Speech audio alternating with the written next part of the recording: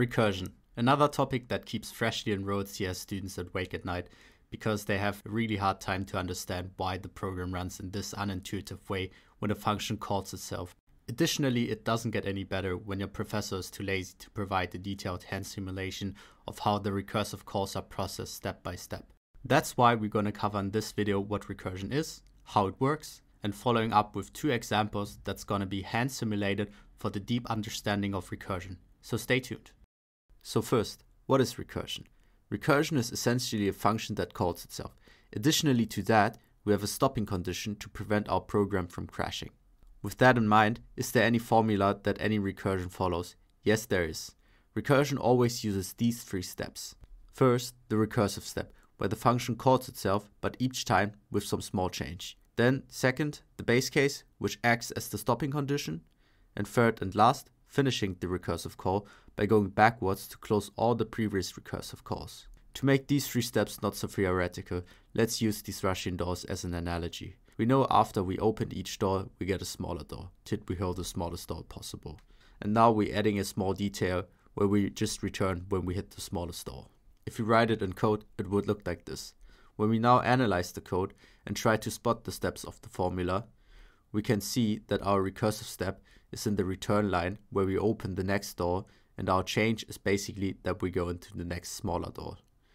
Then in the lines above, we have our base case where we stop when we finally found the last and the smallest door. Step 3 is a harder step to see since it's not directly visible in the code, but what basically happens is if we look at the door animation, that every door who called itself recursively is passing back the smallest door to the previous door. This might be confusing now since it's kinda hard to imagine and many students struggle to understand this step. But to really understand what goes on in the code and not just with some simplified animations, we still miss a puzzle, which is called the call stack. This will be key to understand every recursion step. So let's understand the call stack first and then hop into our 2 more CS realistic recursion hand simulations. So what is a call stack? The call stack is basically just a thing what helps us to keep track of function calls in our program, meaning in which order things get executed. So how does this work now? When functions get called, they're going to be put on the stack. These elements we also call stack frames. They contain function local variables and parameters. When the function reaches its end, the stack frame gets removed from the call stack. When multiple functions get put on the stack, the one on top will always be the one who's going to get processed first. We also call this LIFO, which stands for last in, first out. With that being said, let's have a little example. We can see we have an add function and a multiply function, and both of these get executed in our main function. What now happens is, when our program gets run, our main function gets pushed onto the call stack. While we now process the main function, we come across the add function and push it onto our call stack as well. The consequence now is we stop processing the main and process now our add function, because it is the top element of the stack. After we finished our add function with our return, we are going to remove it from the call stack, and the return value gets passed to our integer x. At this point, some people might be confused because we said after the function is finished, we're gonna remove it from our stack, meaning we basically don't have access anymore to our variables and parameters. So how can we even access the return value then? Well, most architectures don't even save the return value of a function on the stack frame.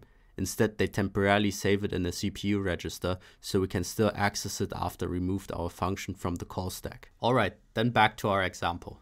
After our add function, we are back at our main function and process it again. While doing it, we come across our multiply function. This is then pushed on top of our main again, since it's still not done. Then we are processing our multiply, where we just multiply our x and 4 together and return it. After we returned our value, it gets removed from the stack, and we are assigning the value from our register again to the integer y this time. Then come across return 0. And with this line, our main is also finally processed, and we can finally also remove it from our stack. Okay, since we now understand the call stack, we can now go further and try to understand how recursion works. We are going to see 2 examples in depth now. Our first example is calculating the factorial of n, a classical example where we can use recursion to calculate it. Let's look at the recursive function to calculate the factorial. We can see we have a stopping condition when n equals 1 and a recursive call when we call the function in the different/modified way to reach our stopping condition. Alright, so let's do a little example and see how it works. we can see our main function where we want to assign our integer result the value of factorial of 4. So what happens now? Let's look at our call stack and see how it will handle our function calling. So first of all, our main function gets put on the call stack and this is getting processed. But then we stumble upon the value of assignment result. What now happens is factorial of 4 is getting called, meaning it will now be placed on the call stack, main is paused, and factorial of 4 is now getting processed. When we process factorial of 4, we see 4 does not equal to 1.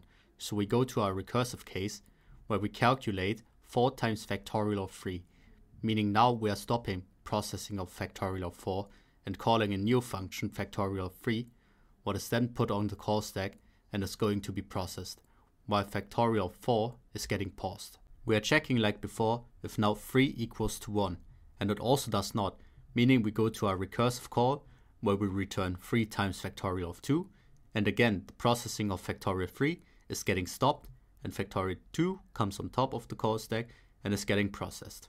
And again 2 does not equal to 1, so we go again to our recursive case where we return 2 times factorial of 1. And again a function call, meaning we are pausing now the processing of factorial of 2 and factorial of 1 is now the one who's on top of the stack. So we'll be the one who will be processed now. Again we check if 1 equals to 1 and finally it does.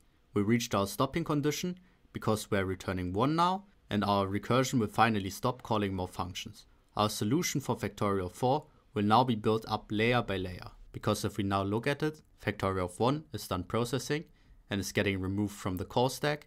His return value of 1 is then passed to factorial of 2, since it was this function who called factorial of 1.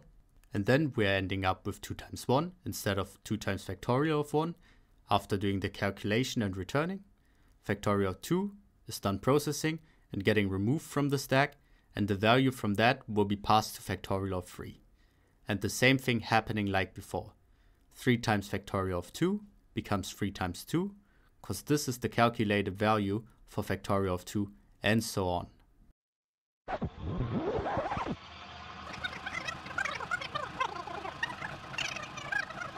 In the end, we calculated the value of factorial of 4, and we can see that our result in the main function equals to 24.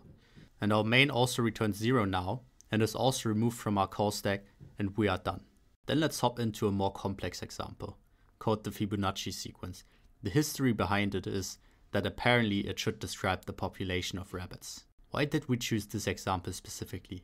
If we look at the sequence, we can see a pattern that the next number in the Fibonacci sequence is always built with the 2 previous numbers, which we can write as a mathematical expression, which looks like that.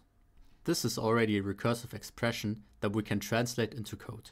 We can see when we hit our base case for n equals 1 or n equals 2, we are returning 1, because we know that for n equals 1 and 2 that we have the value of 1. But in any other case, we are calculating the value with the 2 values prior from n, what we nearly straight up just copied from our mathematical expression. Okay, then let's just simulate it like our factorial. We have a main function again, and we want to calculate Fibonacci of 4. What now happens is, again, main is our first function that is getting called, so it's put on the call stack. Then we come across the Fibonacci of 4 function call, and this comes on top of the stack and will get processed. I'm gonna do a drawing on the side, so it's easier to keep track of the recursion. So when we now process the function, we can see our 4 is not equal to 1 or 2, so we go to our recursive case, where we return Fibonacci of n-1 plus Fibonacci of n-2. And we can see we have a function call, meaning Fibonacci of 3 is now getting put on top of the call stack and getting processed. But attention now. I see many new people struggle with recursion in this part. They think the next function getting processed is this. But that's actually not the case for recursion in our example. Let's continue and see why. When we now process our Fibonacci of 3, we see 3 is not equal to 1 or 2. So we go to our recursive case again and a function call of Fibonacci of 2, meaning we put it on the stack and it gets processed now. We can see this time our base case applies because 2 equals to 2 and we return 1. So we're done, meaning the function now gets popped off the stack. And now we continue to process our Fibonacci of 3 and we see we calculated Fibonacci of 2, what's resulted in 1. And now we're adding Fibonacci of 1 to it, what is a function call which gets put on the stack and is processed now. We can see the base case applies, so we are done. The function also returns 1 as well. Now we resume with Fibonacci of 3, and we can see we calculated both recursive calls and now can return the value of 2 for Fibonacci of 3. This is finally done processing, and we are continuing with Fibonacci of 4, where we now finally calculate this part. So we can see Fibonacci of 2 is now getting put on the call stack, and we can see the base case applies and we return 1. So this is finished. Now we continue with Fibonacci of 4 again, and we only add 2 plus 1 together and we return it, so we are done with Fibonacci of 4. And then we resume with our main function, where we pass it to our result variable, and after main returns with 0, main is also finally done processing. Alright, thanks for watching again. If you found my video helpful, please leave a like and subscribe, since it's always a big effort to do the voice acting and the animations.